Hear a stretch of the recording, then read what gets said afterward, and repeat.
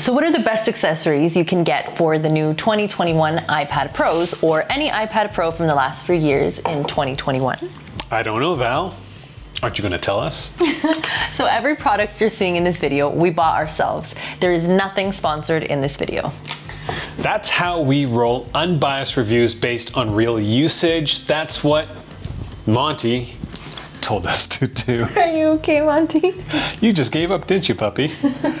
So in the next few minutes, we're going to cover what we think are the best cases, keyboards, styluses, screen protectors, and chargers for the 2021 iPad Pros. Or the iPad Pros from 2019, 2020, as well as the iPad Airs, because they're all kind of the same design, same size. So, you know, that's how Apple rolls. Roll the review. When it comes to cases, there aren't many choices as you would have when compared to iPhone cases. The color selection is borderline terrible unless you like shades of gray, the occasional odd purple, as well as black. So in this section, we're going to cover both slim and tough cases. Now for slim iPad Pro cases, our top pick eventually goes to the Spigen Rugged Armor Pro. Now this case is a bit more aggressive looking, so we'll include an alternative in a minute. This case has quite a bit of texture, so it's not going to slip out of your hand as much as other products. It has 2 viewing angles, which is similar to the Apple Smart Folio case, and it has a place to keep your Apple Pencil. There are larger corners on the case that will protect the iPad Pro from the occasional drop, we'll say coming out of your bag. This slim case isn't going to offer a lot of protection in terms of waist plus height drops. We had no issues with device access and it worked with both screen protectors that we tested it with. Now if you're looking for a case that isn't as aggressive looking, check out the OtterBox Symmetry 360. This clear back case is actually going to be one of the tougher slim cases given the rigidity of the back. The downside for this product is that there are stiffer than average buttons and the magnetic flap isn't connected to the cover, so it just kind of dangles there when you've got it in stand mode. The last thing we'll say about the Symmetry 360 is that if you don't use an Apple Pencil, this case kind of won't penalize you for it, unlike some of the other cases that we use, like the Spigen Rugged Pro. Now, if you just need a cover, it's really hard to argue against Apple's own Smart Folio case. It's always very surprising to me that there aren't many knockoff brands that follow with Apple's mounting system. The equivalent products in terms of thinness and weight require you to slide your iPad, usually in a thin plastic sleeve. They're just so unbecoming. Now, the biggest downside for the Apple product is the lack of edge protection. You might be thinking, who really needs that? Well, at one point, I thought I didn't, but then I dropped my 2019 iPad Pro on tile and, well, I'm a little sad now. So if you're wondering what we're drinking, do check out the video on our other channel, Cocktail Reviews A. It's a smoky old fashioned. What is this? That's another Moft product. Why? Because reviewers say they're good. We're gonna hide that in there and never look at it again. When it comes to tough case, there's one word that comes to mind: torsion. That's the #1 enemy of the iPad Pro when you, well, drop an iPad Pro in a case. Most cases aren't actually going to prevent your iPad from twisting in a drop. These tougher cases might. Now, as we said earlier, the Symmetry 360 with its rigid back will offer this protection. Now, in general, the tougher the thing is, the bigger it's gonna have to be. Tough iPad cases are no different. Every tough case we've used is a tank. But which product keeps your iPad safe while offering the best iPad Pro usage? Well, it's gonna be Mouse's iPad case. You can look at this product as a beefy, slim case, whereas in the other products, I think they start off as a block of plastic and then the companies just hollow it out to fit an iPad into it. Honestly, I'm still surprised there's iPad cases that still come with built-in screen protectors. For the Mouse iPad case, other than the bulk, the other thing you'll notice are the edges. It extends past the edge of the iPad and will be noticeable in the corners, but having this large edge will provide more protection than 90% of the cases that we've used.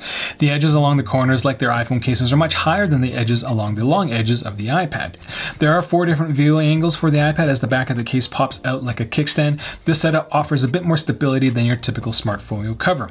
We had no issues accessing the ports, and there's, well, a spot for the Apple Pencil. Now, if that mouse case isn't your cup of tea, do check out the Spec Presidio Pro. It's pretty bulky, it's pretty tough, it's got larger than average corners, and the back is fairly rigid, but the biggest downside about the Presidio Pro as a tough case is that the cover can't be latched onto the back of the case, so when you drop it, it might flap around and expose your screen to badness. So do you remember when the iPad first came out and you had that coworker who said they didn't want to get the iPad until they came out with a mouse and a keyboard for it and you made fun of him all the time? I do remember that. I've got him on the phone. I think I should apologize. Oh, frick. Hey, Dad? Yeah, I'm sorry. So keyboards and iPads are really a thing now, and if you get a good one, you might be able to get rid of your laptop, depending on how you use a laptop. Honestly, we only keep our machines around because of Final Cut Pro. Anyways, the best keyboard for the iPad is the Apple Magic Keyboard. It just works so bloody well. Leave it up to Apple to create a product that treats the iPad uniquely instead of trying to turn it into a laptop. The magic of the Magic Keyboard is the smart connector connection. It's not wireless, so it's very responsive. If the Magic Keyboard is outside of your price range, do check out the Logitech Smart Folio, which is also a keyboard trackpad combination that uses a smart connector. The best thing about the smart connector connection is that the moment you need it, it's on. There's no lag. The Logitech Smart Folio is a bit bulkier than the Magic Keyboard, but will offer more protection for your device.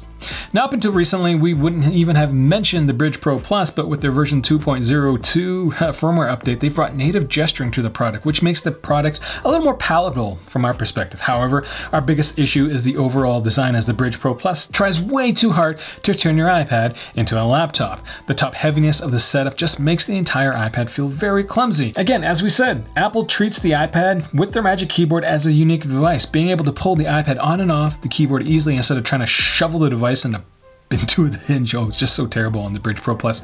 It's a deal breaker for us. Now, if you're concerned about the wear and tear of the Magic Keyboard, this is ours after 13 months of daily usage. Doesn't look too bad given how much we've used it. It doesn't really look that bad. Now, other products that have trackpads include this Moff Tripfold product. Unless you've ever typed in your life, the pint-sized keyboard with corresponding tiny trackpad isn't worth the hassle, even though it's only $40. Now, there are a ton of other keyboard products, but they don't have trackpads. And if you're more interested in those products, well, we've done a massive roundup for those products, so do check that video out.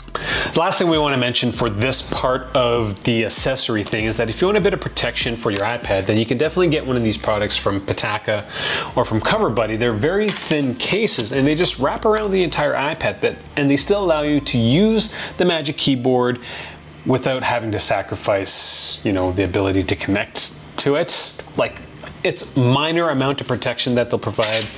They'll look kind of cool, like if you get the blue carbon fiber one from Pitaka. So do check out that review if you want to know more about these products. The last thing I want to say about this Magic Keyboard is that this product will actually have a lot more longevity than all of these products, because Apple generally doesn't change the form factor of their products that much, and given that there's no edge protection for this thing, they don't have to kind of figure out, you know, how to attach it. Like this Bridge product is not going to work well when they make the iPad significantly thicker, whereas in the the Magic Keyboard, because it attaches magnetically through the back, it's going to work well. Like this product works well with the iPad Pro from 2019, 2020, the iPad Air, and the new iPad 2021. So like this thing is more expensive, but the longevity of the entire design is, you can't beat that.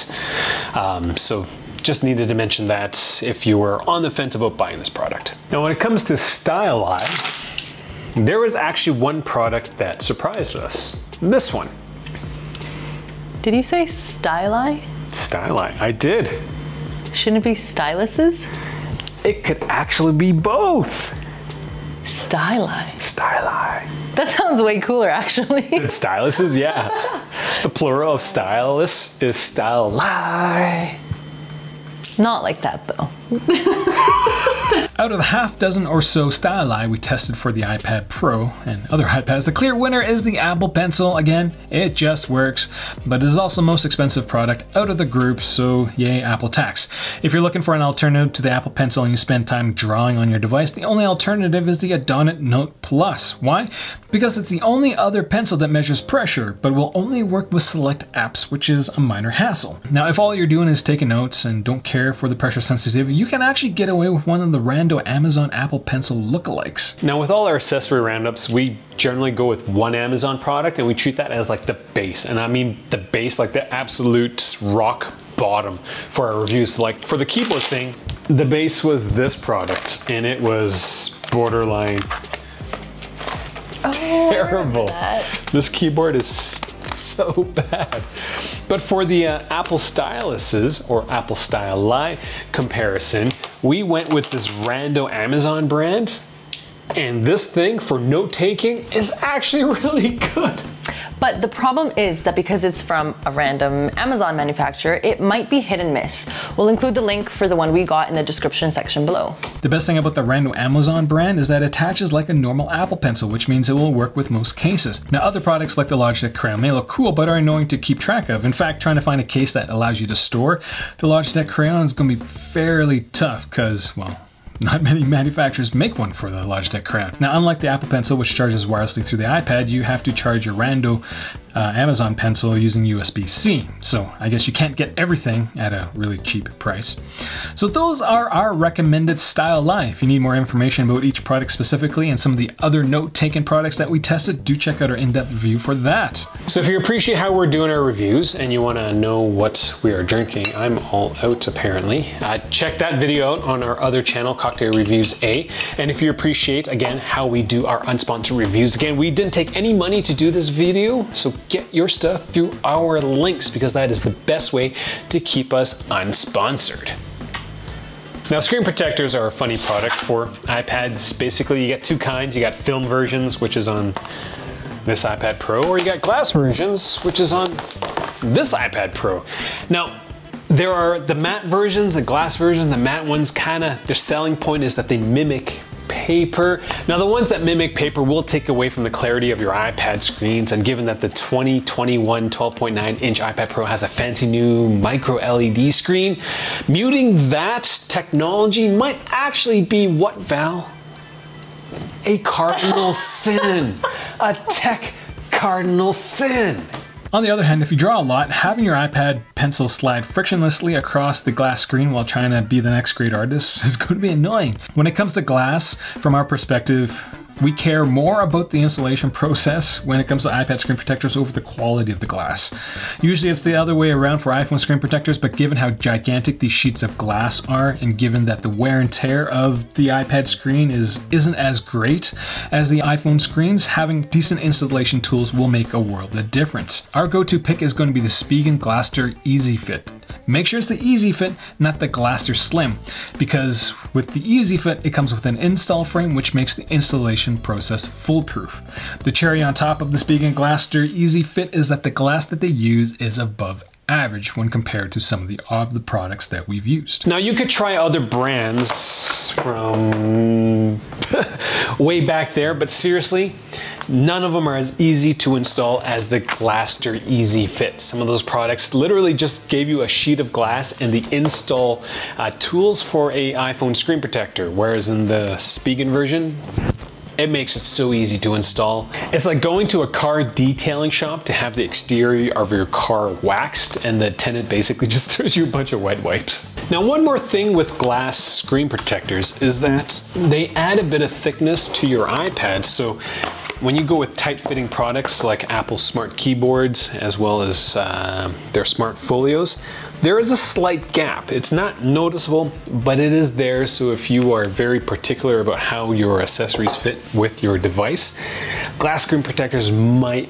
be a deal breaker for some. For this 11-inch iPad Pro, we do have one of Bridge's glass screen protectors, and even though they claim it's glass, it scratches like it's plastic. This Bridge product is a good alternative if you're looking for something that doesn't add to the thickness of the iPad. Now, as we said earlier, people who like drawing are going to want to get a matte screen protector. Unless you were born in a time when you've never put pen to paper, drawing on the glass screen of an iPad with an Apple Pencil just feels awkward. There are little nubs that you can buy for pennies, but it doesn't feel the same as using a stylus on a matte screen protector. It actually feels like you're erasing your screen the entire time, which is basically the opposite feeling that you want when you're drawing. It's like getting drunk on water. That would be awesome. It's also like being healthy during a cheat meal, like eating salad for your cheat meal. That would be terrible. It's like getting stronger while losing muscle mass. That would actually be great. Why? I wouldn't have to buy new clothes. I would just have to wear the clothes that I wore when I was growing up. Vintage, yo! Like what though? Like this shirt. You wore a casino shirt when you were in your childhood? John Esquaga's Nugget from Reno. 30th anniversary in 1985? How old were you? I was 4-ish. It's like a dress on me. Okay, enough about silicone nubs. Over the last 12 months, we've cycled between 5 different matte screen protectors, which include products from Paperlike, iCares, Belmont, Moshi, and some rando Amazon brand. Now, over this time period, we've noticed that the matte screen protectors scratch much easier than glass, are bastions for face grease, and depending on how fresh your screen protector is, will grind away at a few layers of dead skin cells on your fingers. Also, the screen protectors would show wear and tear on high traffic areas. This was most prominent with screen protectors used by Aaron as he gamed his life away. Now, we'll be honest with you, we found ourselves getting used to whatever matte screen protector we were using at the time. The only time we could notice a difference was when we placed 2 different screen protectors on the same iPad. We did that for our in-depth Paperlike review, so check that out if you want the full story. Now, Aaron and I laid out all the different screen protectors that we had and tried to find which screen protector had mimicked the best feel of a ballpoint pen, a gel ink pen, and a felt marker. We did this test with both the Apple Pencil and the Adonit Note Plus. In general, we both liked the matte screen protector that had more friction, which was the Belmont screen protector. It mimicked the feel of writing on loose leaf as well as cardstock. For the ballpoint pen, which has a larger tip, the Paperlike screen protector worked well. With the 0.5 tipped gel pen, the random Amazon brand did almost as well as the Belmont screen protector. Now, when it comes to gaming, using rougher screen protectors isn't as great because there might be too much friction. When it comes to gaming, Aaron actually prefers using the MobileReviewsEh. Now, the last thing we need to mention is the fact that every one of these screen protectors will take away from the clarity of the iPad screen. In general, the rougher the screen protector, the more clarity loss from our observations. Now, I'll be honest with you, I have generally mixed feelings about having the 12.9-inch iPad Pro with an amazing screen having a matte screen protector because, you know, the screen is so pretty. But you put a matte screen protector and it just looks terrible. But as much as I love tech, I like to write and noodle, so as we said before, the Belmont felt best during writing or drawing. But again, you won't feel the difference unless you've got 2 screen protectors side by side. But if you want the best of both worlds, having a crisp screen when you watch movies on your giant iPad and having a bit of friction when you're noodling, seriously consider getting the MobileReviewsEh because it's removable and washable. So you get that option if you don't want to fully commit. Like seriously, I've been using this product since the iPad 2s and it generally works very well. Removable, washable, like seriously, it's awesome. On to chargers. Now, Apple includes a 20-watt charger with the iPad, but if you're like Aaron, who needs to be in a space where every other empty socket needs to have a charger in it, then you'll need either the PowerPort 3 Nano Compact Travel Charger or the Spigen Power Arc Station. We've been adding to our collection of 20-watt chargers over the last few months, and we can say that both these chargers charge as fast, if not slightly faster, than Apple's own charger. And the best part is, they cost a few dollars less. Now, between the two, we'd actually go with the Anker product because it keeps both outlets free for something else to be plugged in. The Spigen product is just a bit bigger, so you'll always have to keep it in the bottom socket. Now, between the two, we'd actually go with the Anker product, this one, because it's just a tad smaller. It's actually like it's actually the same size as an iPhone 5-watt charger. Both plugs are small enough to keep the other socket free, but from a form factor perspective, it's just a bit smaller. The Spigen product is just a bit bigger, but from a portability perspective, the plugs fold into the charger, so it's not going to get caught in whatever satchel you decide to put the charger in. So that's all we got for this accessory roundup. Questions, comments, leave them down there. If you appreciate how we do our reviews and the amount of money that we spent to do these videos, get your stuff through our Amazon links. If you want to take your support further, Val, what can they do? You can support us through Patreon. And you should do that because Monty is checked out completely. He needs help. Anyways, first time watching one of our videos, click subscribe, hit the notification bell so that every single time we come out with an unbiased review for products, you get notified. Thanks for watching.